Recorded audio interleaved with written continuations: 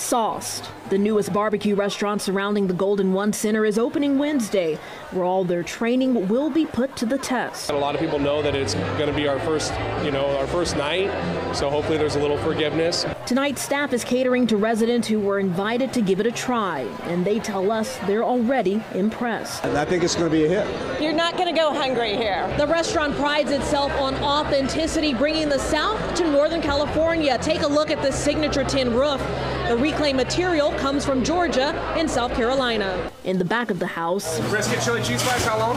That's fine. Chefs are busy moving plates of meat that have cooked up to 16 hours inside one of the 3 commercial smokers. This place joins El Rey and Malt and Mash, restaurants that opened in the area within the last year. And there's a really nice kind of casual vibe here. Anybody can come in here, whether it's a party of, adults coming here for a few beers or families want to come in. It's really nice. It's a family business joining the growing scene in downtown Sacramento. So we're excited to see that too and be part of it. Hoping that when you take a seat, you'll feel right at home.